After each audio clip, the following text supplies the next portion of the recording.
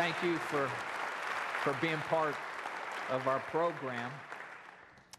Now, these guys, I love what they were doing. I was saying, Omer and John, keep doing, keep challenging the government and everyone else. As a matter of fact, tomorrow they have a 4 o'clock meeting at the White House with President Obama. So we're so thankful that they could be here with us, tonight.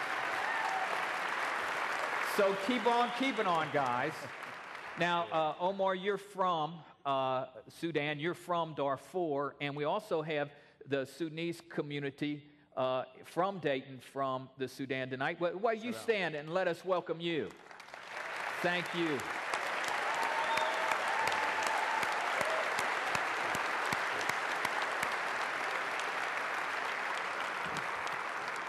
Now, Omer, you coming from the area, to really, how have we gotten to the place where we are today? I'm so glad to be here. Michael, we came to this point because we had a government sitting in Khartoum that chose to be at war with its own people. It happened in southern Sudan before. It moved to the Nuba Mountains in the center of the country.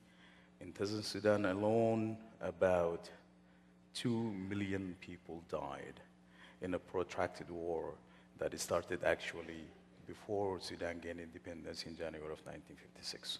The war in the south started in August of 1955, but it continued all the way until they negotiated what is called the Comprehensive Peace Agreement with Dr. John Garang, the leader of the Sudan People's Liberation Movement, in January of 2005. So that war continued in the south, and then kept on moving north to the center of the country in the Nuba Mountains, where a scorched earth policy by the government of the day killed over 500,000 people and sent over 1 million people to the displaced camps all over the country. What time period for 500,000 people dead? This was done in about 3 to 4 years. This is a war that is continuing to morph itself into local conflicts, but it's always fueled by the government.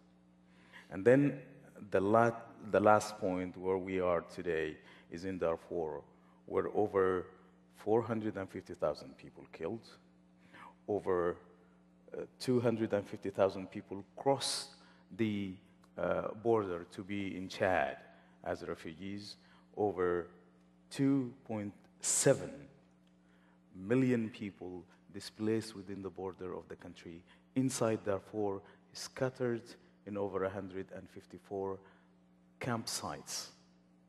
Some of them as large as 100,000 people, like the Kalma camp in Niala, where you guys work in, and some of them are very small in different areas in the country. Some camps can be reached by international NGOs.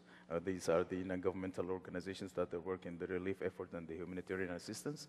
Some of them cannot be reached because they are in a very difficult terrain, or they are simply afraid of exposing themselves to the world, including those who assist them, because the government of Sudan, when they hear about them somewhere, the first thing they do, they send the anti-NOC bombers and the helicopter gunships to kill them.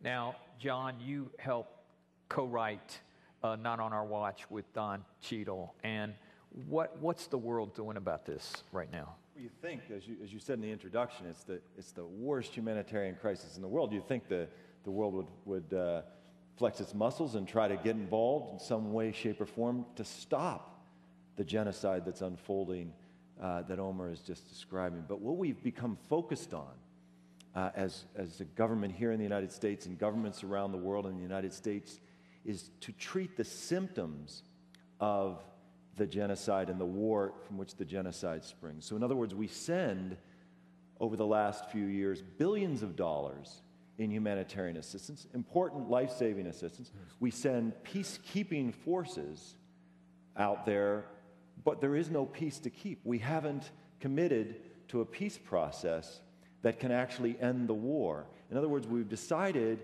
that it's okay, it's enough for us to manage the symptoms of this war and this genocide, but we haven't decided to end it. And I think that's the critical missing ingredient. And as a taxpayer, think about how incredible that concept is.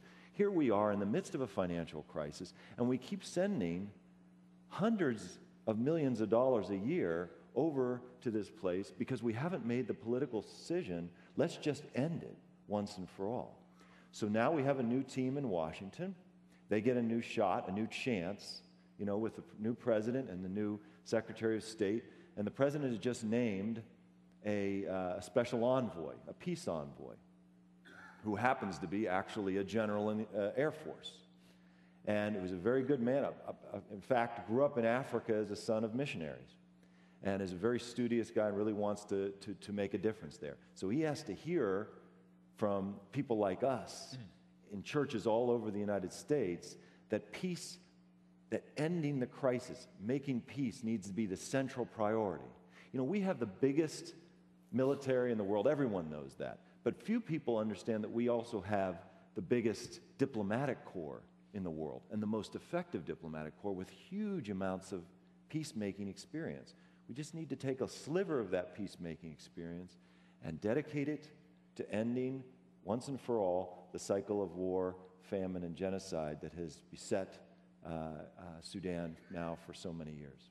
And, we were talking in the back just a little bit ago that this is becoming more and more a grassroots issue of the church. And it is totally bipartisan.